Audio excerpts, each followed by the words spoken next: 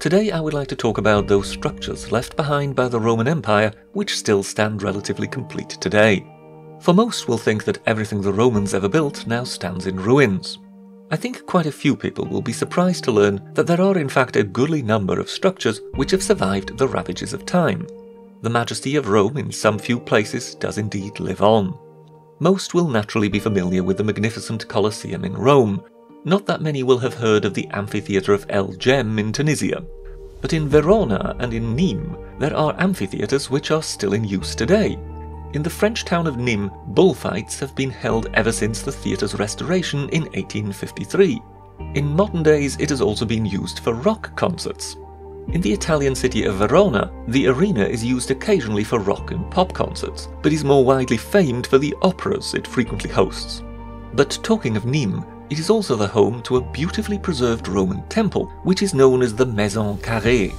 It has undergone some surface restoration work in recent years to remove the dirt built up over time, more than likely through modern air pollution. It is now truly a glorious example of a surviving Roman temple. As a temple, it is far from alone. In the Piazza Bocca della Verità in Rome still stand today two little temples from the age of ancient Rome. One is attributed to Victoria's Hercules, and about the other one is not quite sure. It may have been dedicated to Portunus or to Fortuna Virilis. A similar little temple to that can be found in Pula in Croatia, namely the Temple of Augustus. This particular example was in fact hit by a bomb during an Allied air raid in the Second World War, and was thereafter painstakingly put back together again. The finest temple by far to survive is the astonishing Pantheon in Rome. It was originally commissioned by Agrippa, the great general of Emperor Augustus.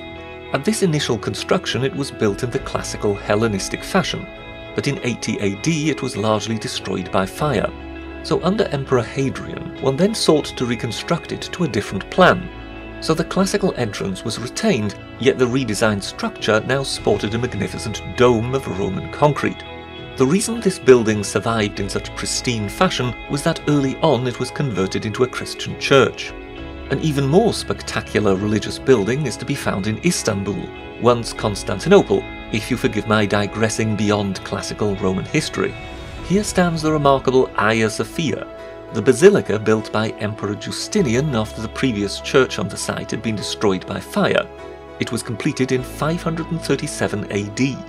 After the conquest by the Turks, the magnificent building was turned into a mosque, and over time minarets were added.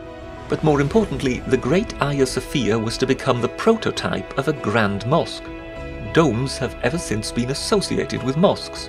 In fact, one can clearly see the influence of the Hagia Sophia on the great Islamic architectural masterpiece that is the Blue Mosque in the very same city, Istanbul. For another very old church, look no further than the Santa Maria Maggiore in Rome. It has been updated many times, having papal money lavished upon it, but the core basilica was consecrated in 434 AD, so still under the rule of the Western Roman Emperor. Theatres have also survived, more often than not as various local potentates thought them useful, and so you will find very well kept surviving structures in Orange in France, in Merida in Spain, and at the site of Aspendos in Turkey. Back in Rome you will also find the Aurelian Walls, which are the defences left behind by Emperor Aurelius, complete with many of the gates. Here are the Porta Asinaria and the Porta Latina. And across the river in Rome you will find the papal fortress, the Castel Sant'Angelo. The great rotunda began as the mausoleum of Hadrian, in which the remains of a succession of emperors were laid to rest. It was only much later that the popes decided it would make a good fortress, and so the basic structure survives until this day. Back in Spain you will find the magnificent Roman Alcantara bridge still standing tall, and at the northwestern reaches of the peninsula still stands the old Roman lighthouse known as the Tower of Hercules. One type of Roman structure which has survived in several places is the Triumphal Arch. Here is one of the finest, the Arch of Titus in Rome, celebrating his conquest of Jerusalem. One can clearly see how the Roman example led to many copies of the idea, such as the Arc de Triomphe in Paris. But arches were not the only way in which the Romans commemorated victories. Another way to do so was by means of victory columns. The most spectacular such examples still stand in Rome today. They are the column of Marcus Aurelius celebrating his campaign against the Marcomanni, the Quadi and the Sarmatians. The other, yet finer example is the column of Emperor Trajan. You will have to forgive me my pronunciation of said emperor. I am one of those people who believes that Trajan just doesn't sound correct.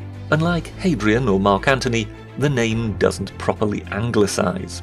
And so with Marcus Ulpius Trajanus, Trajan is the best I can do. Meanwhile, one thing to consider when it comes to these columns is that they are not solid. They each indeed have a spiral staircase inside of them.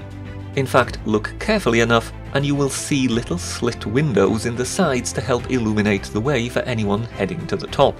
Just as with the Arc de Triomphe, so too were these victory columns taken as examples to emulate. Here is the victory column of Napoleon in the Place Vendôme in Paris. Trajan's column stands in what is left of Trajan's Forum, and one of the structures which made up said forum is today known as Trajan's Market. It is a fabulous example of what can only be described as a surviving ancient Roman shopping mall, complete with individual outlets. As a brief aside, mundane Roman structures, much like the market, can be found both in Rome itself, but more notably so in Ostia. This type of building is called an insula. These would have been the tenement buildings, the type of which most of the Roman poor inhabited in the old city. These buildings have not survived complete, but their very substantial remains provide us a very good impression of what they once looked like. But to finish on a high note, the Romans are famed for the great ability they showed in controlling water. For these purposes, they would build aqueducts. At Segovia in Spain stands a fantastic example of their craft. But even this is dwarfed by the unbelievable Pont du Gard in southern France. The enormous structure carried the water uppermost and on a lower level the road bridge. And now for a bonus fact. Back in Rome you will find the church Santa Maria in Trastevere.